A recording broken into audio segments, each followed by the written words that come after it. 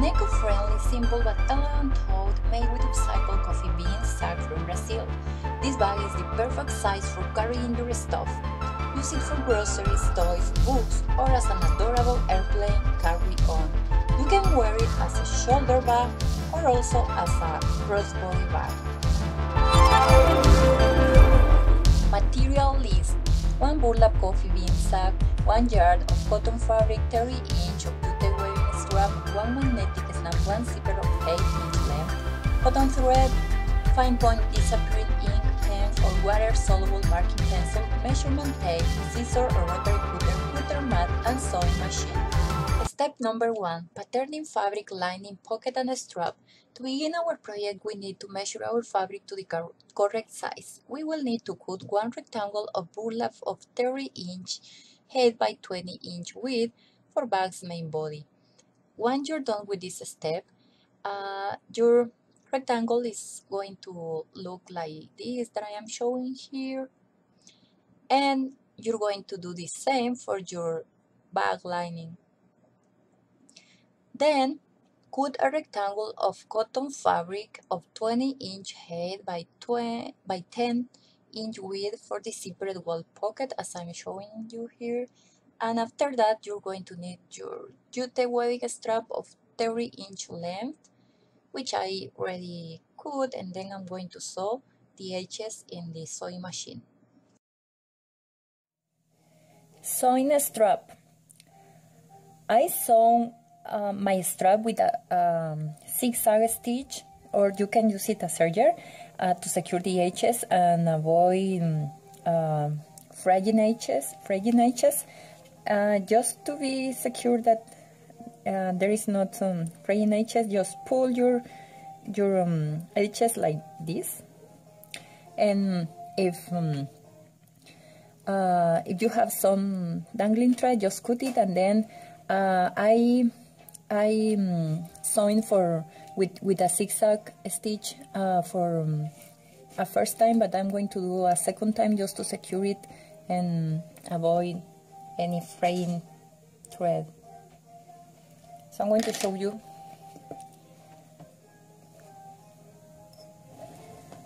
how to make this zigzag and the edges.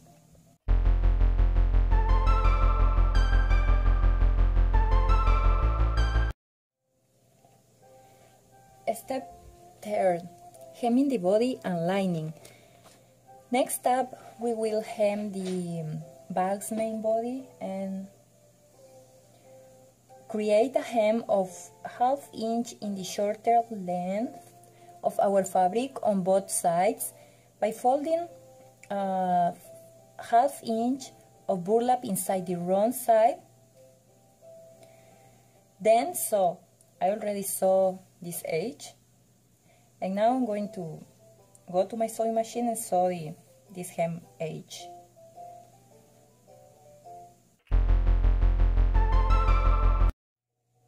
Next up, fold your rectangle of fabric in the right side inside and sew about 1/2 inch with a serger or zigzag stitch to secure and avoid fraying burlap edges.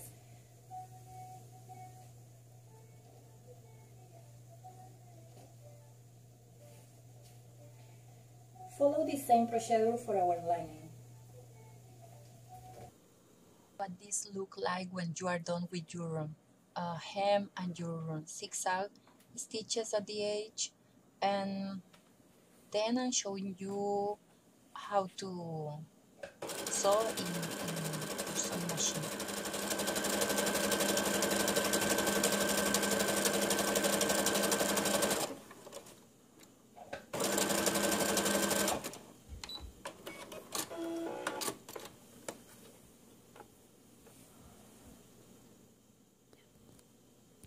This is my lining, and your bag's main body is going to look in the same way.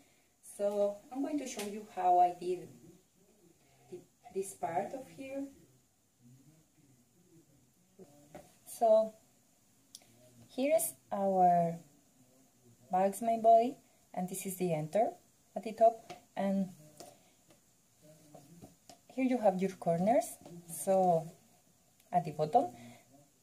So take your burlap fabric like this, your bottom like this, and fold in a triangle.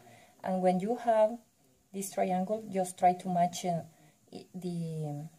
this part right here, the center, with the center of your bag, and measure from this corner 2.5 inches. And when you already have the measurement, just go to your sewing machine and sew right there, and you're going to have a triangle.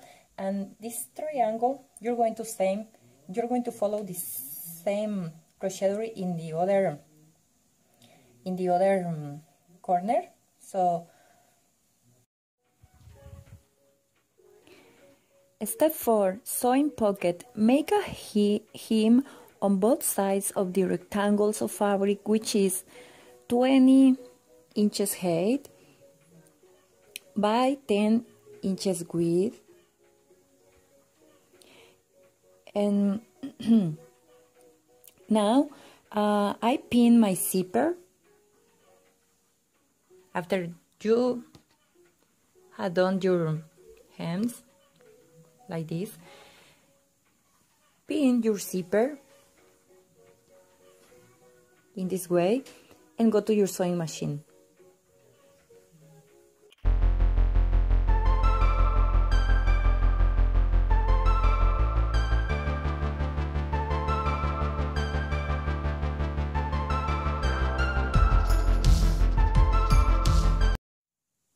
Next up, sew edges in the right side of your fabric, and be sure to sew very close to the edge with zigzag stitch or with serger, like I did here.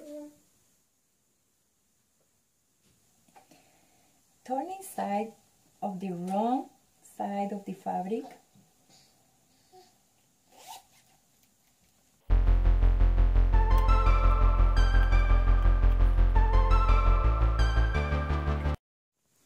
When you are done turning inside your pocket, sew from the edge 1/2 inch on both sides, and you will be done with your inside pocket.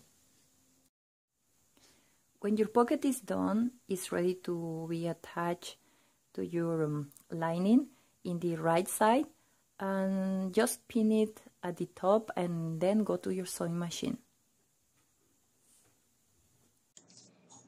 Step 5.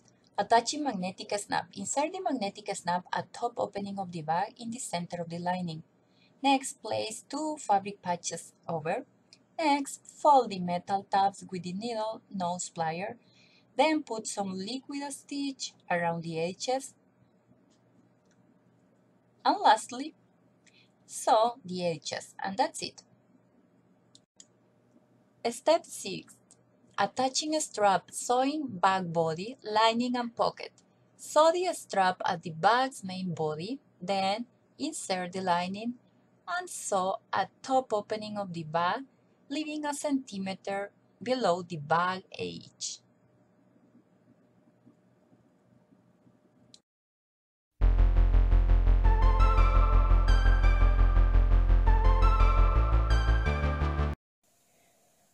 Once the lining is placed and sewn to the bag's main body, draw with disappearing ink pen or water-soluble marking pencil the rectangle, and then an X.